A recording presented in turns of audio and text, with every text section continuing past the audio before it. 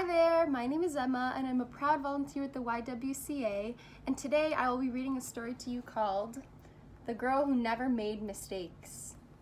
So sit back, relax, and let's get started. For Beatrice Bottomwell, Friday began like any other day. She matched her socks and of course she put her shoes on their proper feet. She remembered to feed her hamster Humbert his favorite food, broccoli. And when she made a sandwich for her brother Carl's lunch, she used exactly the same amount of peanut butter as jelly. When she stepped outside to greet her fans, she didn't forget to say good morning and thank you. They asked if she'd made her bed. She had. They asked if she forgot to do her math homework. Nope. What about tonight's talent show, they asked. I'm ready, said Beatrice, with a smile. After all, her juggling act had won 3 years in a row. Most people in town didn't even know Beatrice's name. They just called her the girl who never makes mistakes. Because for as long as anyone could remember, she never did. Unlike Beatrice, Carl made lots of mistakes. He ate his crayons and drew with his green beans. He danced with his hands and played the piano with his feet. Carl loved to make mistakes. At school, Beatrice was on a cooking team with her two best friends, Millie and Sarah. To make their giant rhubarb muffins, they needed 4 eggs. Beatrice went to the refrigerator and carefully chose the biggest, eggiest eggs she could find. But on the way back, her legs slipped out from under her. The eggs went flying. Beatrice was about to make her first mistake. But she didn't. That was close, thought Beatrice. Sorry, Beatrice, I dropped a piece of rhubarb. Oh, mention it, Illy. For the rest of the school day, Beatrice could not stop thinking about her almost mistake. On her way home from school, Beatrice watched Millie and Sarah ice skating in the park. Come join us, said Millie. It's fun, said Sarah. Beatrice watched them slip and slide on the frozen pond. Millie and Sarah laughed as they wobbled on the ice. No thanks, said Beatrice.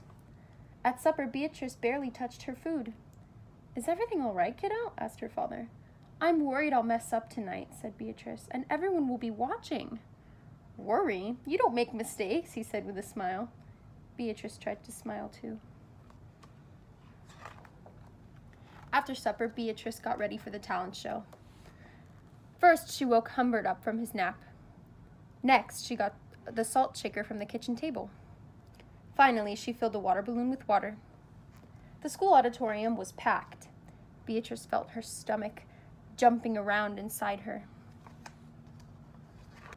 Beatrice waited for her juggling music to begin. That's her! That's the girl who never makes mistakes, said a woman. Oh, we know she'll be perfect, said a man. When the music started, she tossed Humbert into the air. Next, she added the salt shaker and finally the water balloon. Beatrice didn't miss a beat. The crowd clapped with delight, but Beatrice noticed something odd about the salt shaker. The specks falling out of it were not white.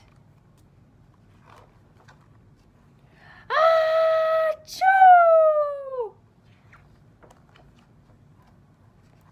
Humbert was so surprised by his sneeze that he grabbed the water balloon with his claws. Kablooey! Humbert, pieces of water balloon and the pepper rained down on Beatrice. For the first time in as long as anyone could remember, Beatrice made a mistake, and it was a big one. The music stopped. Beatrice didn't know what to do. Cry? Run off the stage? The crowd sat stunned. They couldn't believe that the girl who never made mistakes made a mistake. Beatrice looked up at Humbert. He looked back at her. His hamster fur was soaked and speckled with bits of balloon. Beatrice let out a giggle. The giggle grew into a chuckle, and the chuckle became a laugh. The people in the crowd looked at each other and then back at Beatrice. They began to giggle, then chuckle, then finally roar with laughter. Beatrice and the audience laughed until they couldn't remember why they were laughing. That night, Beatrice slept better than she had ever had. In the morning, no fans greeted Beatrice.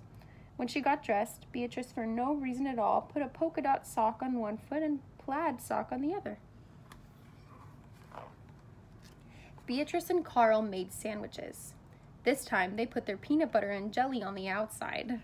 It's called an inside-out PB&J. Lunch was messy and delicious. Later, Beatrice found Millie and Sarah skating in the park. They fell a lot and laughed. Now, people no longer knew Beatrice as the girl who never makes mistakes.